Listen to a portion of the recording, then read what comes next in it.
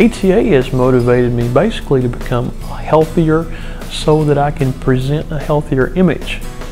I want to look better, I want to be healthy, and I want to influence others to want to be healthy. As a road team captain, I'm really proud to lead by example. I want to get out there and set the example.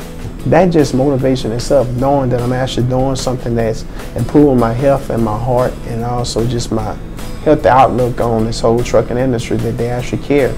And that's just another thing, the ATA actually care about its drivers, not only the trucking industry, but also about the road team. Oh, the Trucker Challenge has been great, and I started to be a part of it a year ago. I've lost 14 pounds.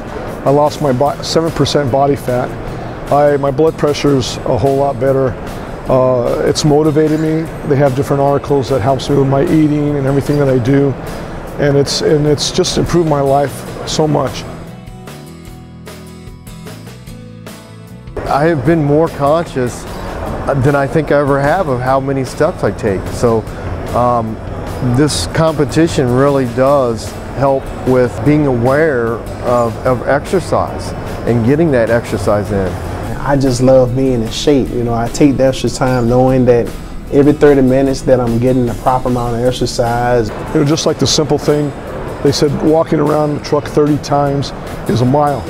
So, some of the drivers say, hey, I can do that. And just simple things that can help us. I also try to park farther away from the truck stops.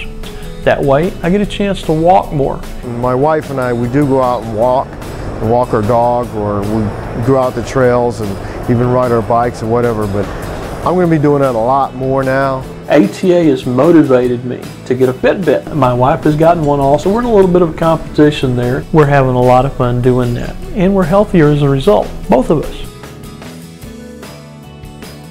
The main thing is that a lot of drivers don't know about eating and what to do.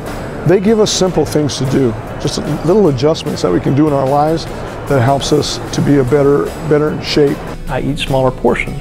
First off, I try to stay away from sugar as much as possible, fried foods, fatty foods.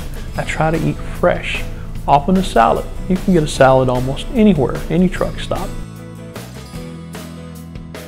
And I've always exercised and I've always tried to stay in shape, but this just took me to another level because we have the motivation. All the drivers are competing against each other, and we kind of razz each other about you're not walking a day. So it's like a giant coach team because everybody's in it together. And they motivate you. I know that as a city driver, I know I walk around and I know that I take steps to, take the long way around to places just so that I am getting walking in. I'm very competitive, and I'm pretty sure the other guys on the team is competitive also. No one want to be the last guy.